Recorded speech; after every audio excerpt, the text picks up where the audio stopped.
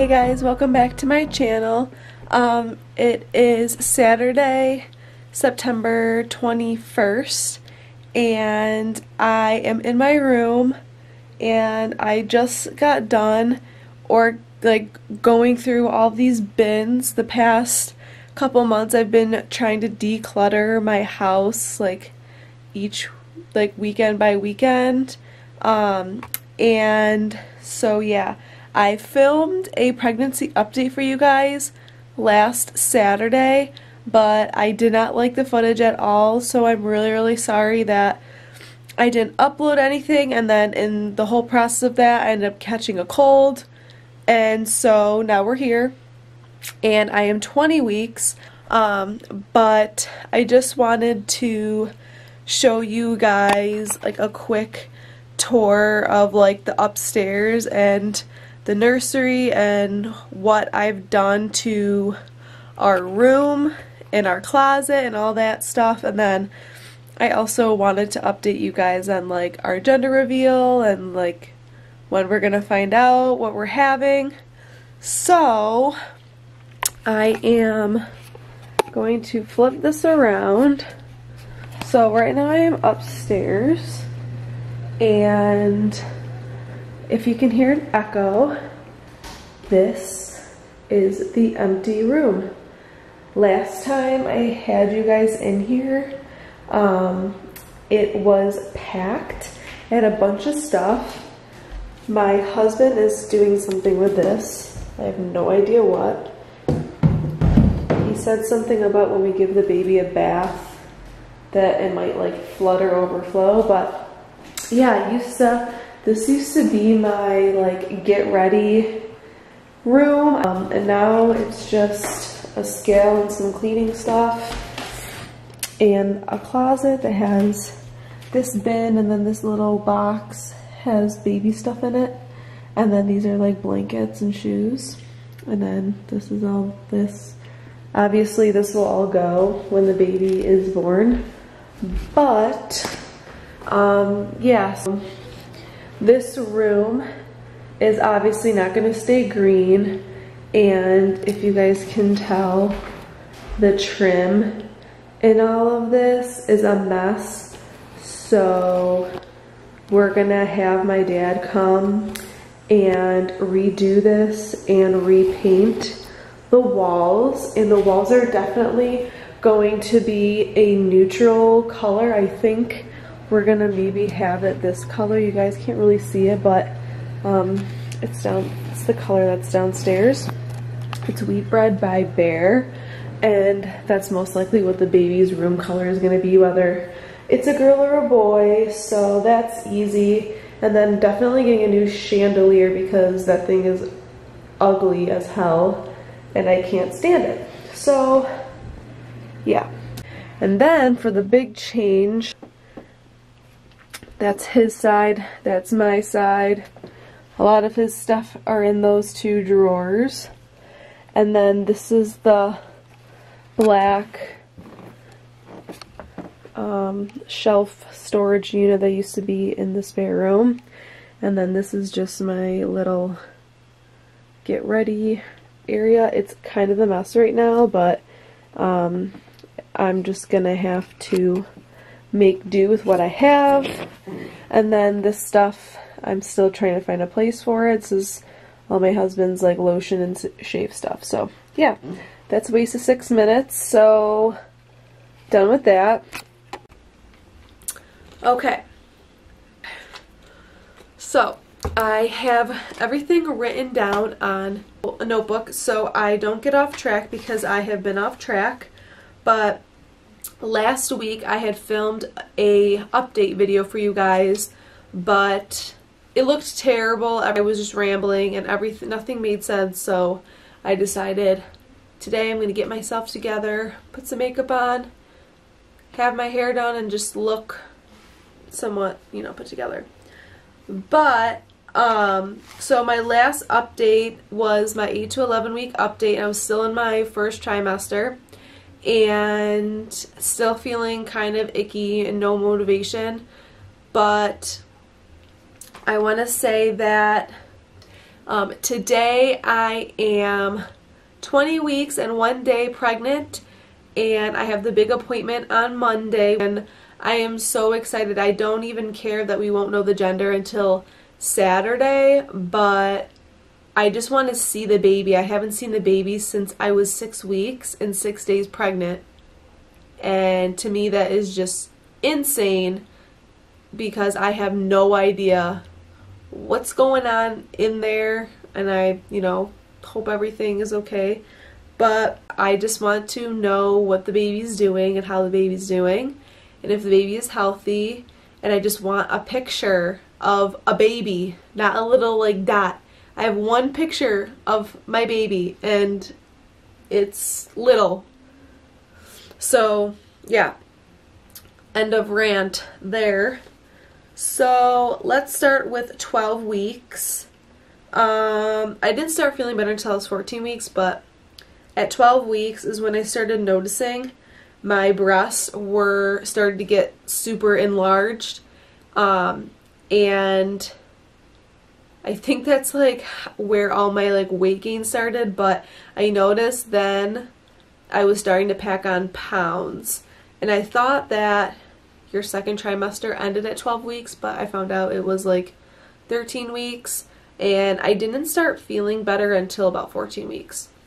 But yeah, 12 weeks I wrote here enlarged breasts, acne, and hormones. So my breasts were super enlarged, started to get enlarged. Everyone was like making comments on my boobs like, holy crap, where'd they come from? I, let's just say, started with a 34B for my boobs, but I wore a 34C for comfort just because I hate cleavage, so I never showed my cleavage. So I always went like a cup size higher. Now I am wearing a 36D, and every single day I feel like they get bigger, and they're only going to get bigger. I noticed acne. I feel like it's at its worst right now actually, but 12 weeks I started breaking out and my skin started to be super dry, which I'm very oily. And yeah, so I started to get super bad acne around 12 weeks, and my hormones, I was still like not out of my first trimester obviously, and I was over it. I was ready to be in my second trimester, and I honestly felt like I was never going to feel better and that I was going to be sad and lazy my whole entire pregnancy. And I cried a lot. All I could eat was carbs. I had bagels for breakfast every morning. Yeah, so 12 weeks is when I was just super emotional, super, just everything hurt. My boobs were big. I cried a lot. I was very lazy. My house was a mess. It was just not a fun time for me. I'm glad it's over. And then 14 weeks on here, it says I started feeling normal, still had enlarged breasts, acne, and hormones. Leaving for vacation around that week, and I just packed a bunch of stuff, and of course I ended up not being able to wear or fit in half of the stuff that I brought on my vacation. I had all these bathing suits. My mom had to buy me 2 bathing suits. Those were the 2 bathing suits that I wore the whole entire time. They were super comfortable, and I had all this acne on my chest. I have no idea what happened, but my acne was just out of control. At 17 weeks, I had a baby appointment, and actually no, that wasn't it. At 17 weeks here, it says that I felt the baby move for the first time. I remember it. I was laying in bed, and it was the morning, and I felt this, like, I can't explain what I felt. It felt like a turning almost in my stomach, like what I'm feeling right now in my full bladder. And it didn't feel like flutters. Maybe I don't know how to explain the way a baby moving feels. And so I felt it a couple of times, and that was it. And then not until my 18-week appointment, I had just a belly check and a heartbeat appointment. And I had the nicest doctor in the whole entire world, and I was really emotional at that appointment. I'm not sure why I was so emotional. I think just because in general, like I haven't been feeling my best. My breasts are enlarged, I have acne, and I just don't feel comfortable in my own skin being pregnant right now. I feel like I'm just at that awkward stage still. And you're a pregnant woman, like, they see pregnant women all the time. Even though it's unique and different for you, your doctors see pregnant, your OBGYN sees pregnant women every single day. So to them, it's just like, oh, okay, hi, belly check, blah, blah, blah. All right, see you next appointment. Like, to them, it's not, like, you just don't feel special, you know?